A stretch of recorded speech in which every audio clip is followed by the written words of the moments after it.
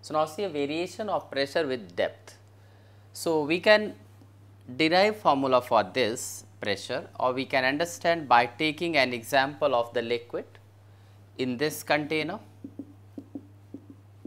Suppose this liquid is in equilibrium of rest, and just you imagine a liquid cylinder here. There is a liquid cylinder which has got the point 1, this one, and this is no, I have taken here the point 2. Force acting one is downside, that is F1, another force is acting upside, that is F2. Liquid exert force perpendicular to the surface if it is at rest. Now, see here, if the area of cross section A is area of cross section of liquid cylinder and height of this liquid cylinder is h. So, mass of the liquid in this cylinder, that is imaginary cylinder, we can write volume into density. So, A into H is volume and density of the liquid is rho. So, this is the mass of this liquid cylinder. Now, see here, there are the two forces F1 and F2, and also there is the weight of this liquid, that is acting W.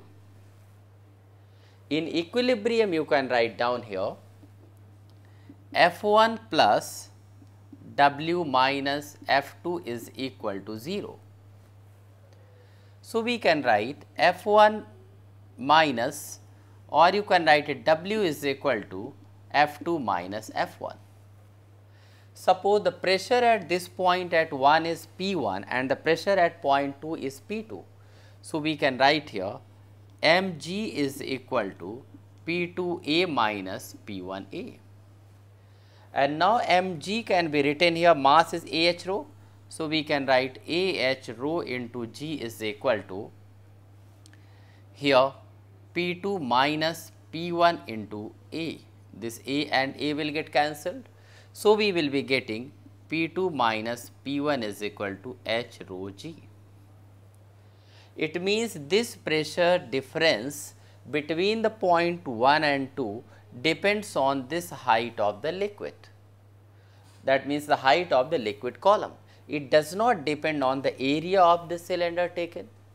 Just is on the height of the liquid column, density of the liquid and acceleration due to gravity. Now, see here, in this case, if you are taking, suppose H is equal to 0. If you are writing H is equal to 0, you will be getting P2 minus P1 is equal to 0 and you will be getting here P2 is equal to P1. So, if H is 0, then G does not make any sense here because G remains same here.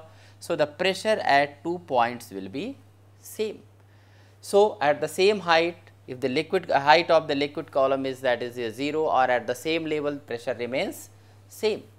Another point is here, suppose this liquid cylinder is taken up, it is coming to the surface, then what happen? If it is coming to the surface, then in place of Pn we can write P1 Pa, that is atmospheric pressure, and in place of P2 we can write here P2 is equal to here P. So, what we can get here in this case? So, the same formula will be here, P minus Pa is equal to H rho G. This is called here, this pressure is called here, that means H rho G is called here gauge pressure. It is called gauge pressure. And now, if you are taking P, that will be here, what is the P is over here? Pa plus H rho G. So, that is P is called total pressure. So, at the point 2, or that is the below the surface of the liquid at height H. So, this is the about the pressure exerted by liquid column and the variation of pressure with the depth of the liquid column or with the liquid.